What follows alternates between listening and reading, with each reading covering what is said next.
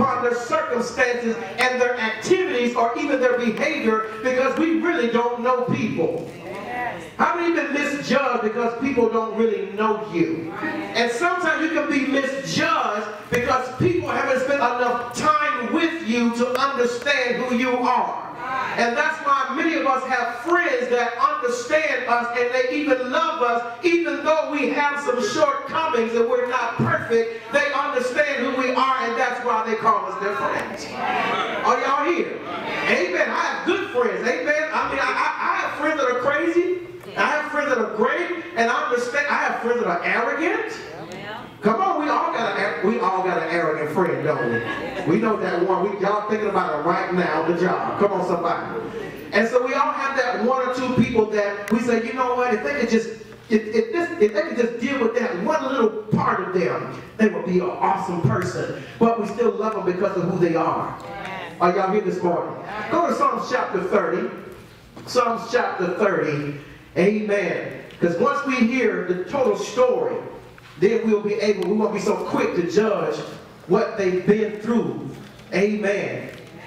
We won't judge them so quick after we learn who they are. Because for some people, I thought they were a certain way until I got to know them, and really until I got to know their story. There's always a story to everybody's life. And you don't know them until you've heard the whole story. You know, you can judge a person just off of just meeting them from a distance. There's some people I've met and I just say, oh God, I don't like them. Oh, no, I can't do them. Come on, somebody. I can't do them. But after you got to know them, you say, you know, oh, okay, now I understand. Are y'all here? There are some people who we may think are depressed.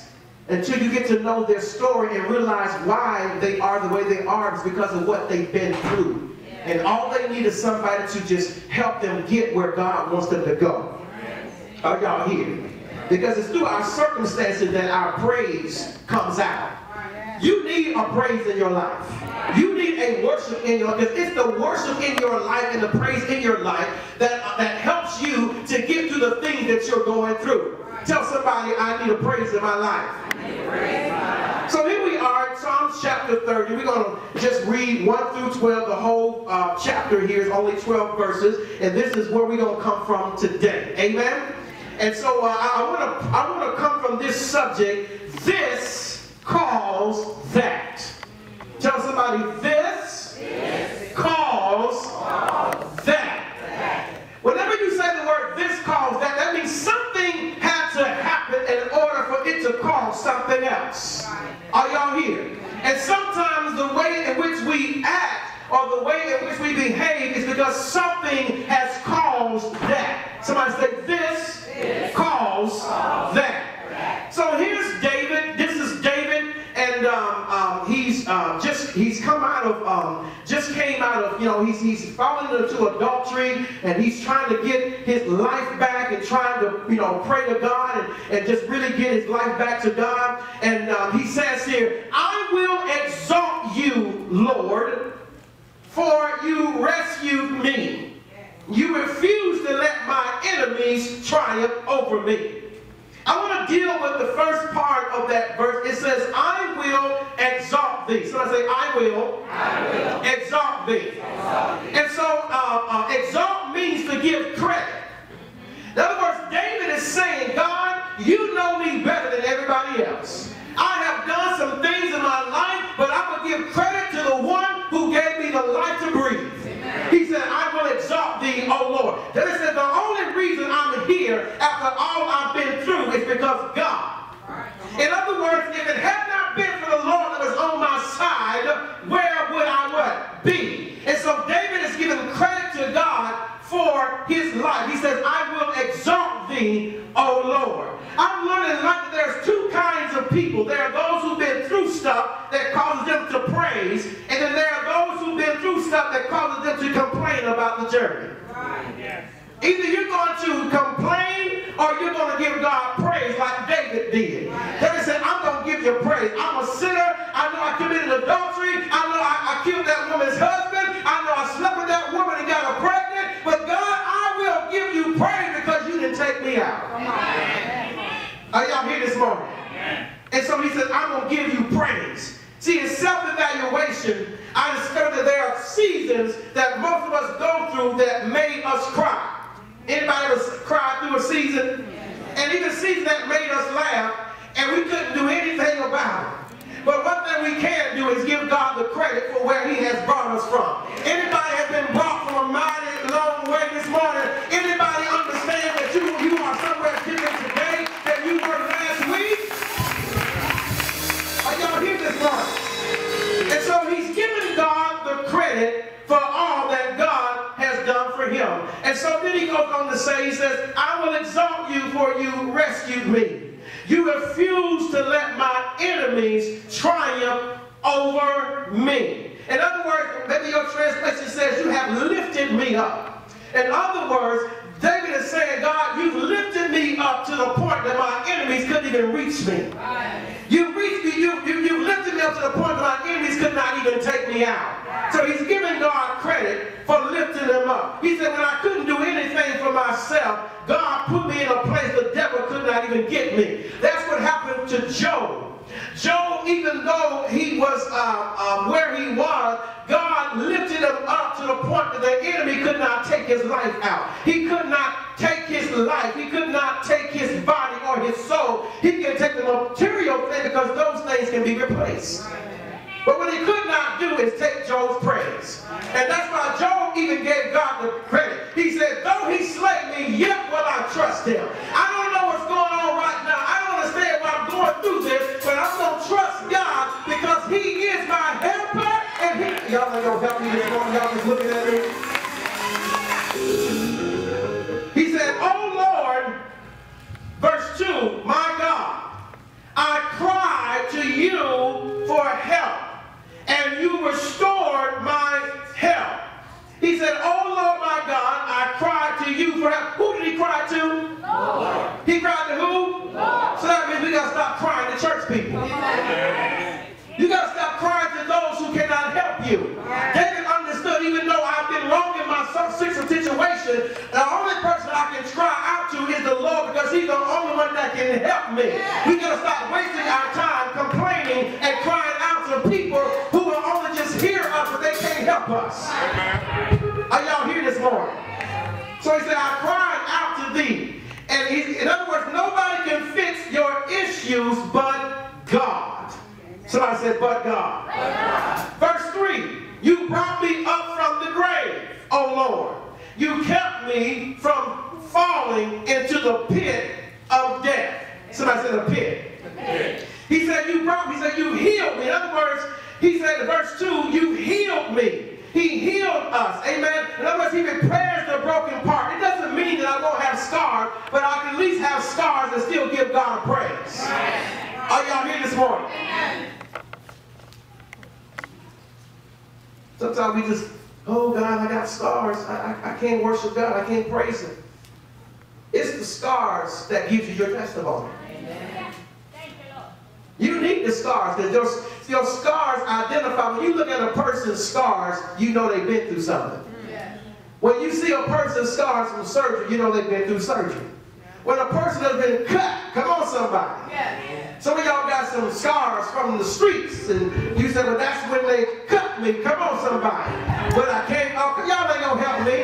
Some of y'all, I got friends and cousins who got bullets, still looking and say, well, that's where a bullet went in because they shot me. I had a cousin who was shot in the head, and when we went to the hospital, he was laying up in the hospital bed, and his head had swollen up like 2 or 3 times his regular size.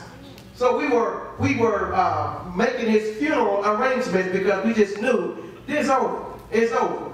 But he's walking around right now to this day. That was about 15 years ago. Bullet still in his head. Are y'all here? The bullet is still in his head even today. And he's still giving God the praise. God, I will give you thanks forever. In other words, it said, another translation, I will give you gladness. Let's say gladness. In other words, I had an old song that says, I got a feeling, I got a praise, and I got to let it out. Somebody give God a praise.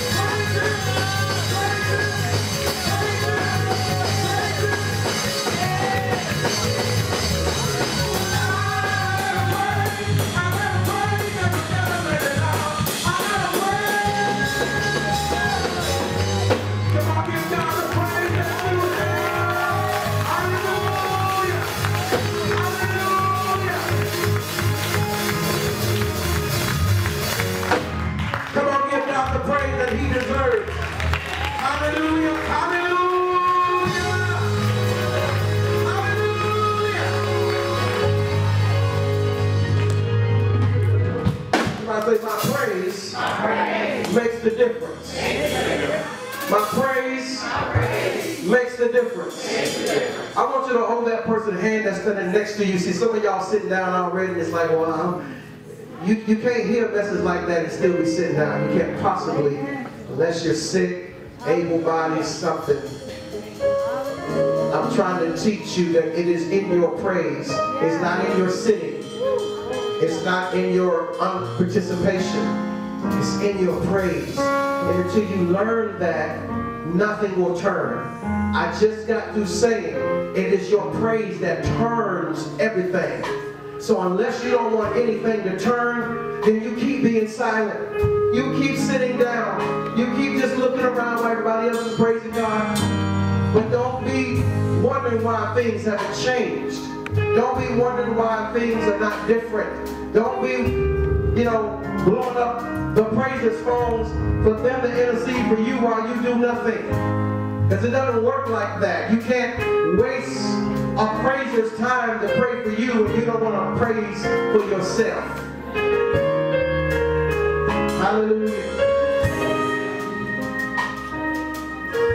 Somebody needs some things to turn around for them. You need some things to turn around, and you need them to turn around this week. I don't need to know what it is, but if that's you, I want you to come. I gotta press it. It's got to turn around this week. If it don't turn around this week, man, I live.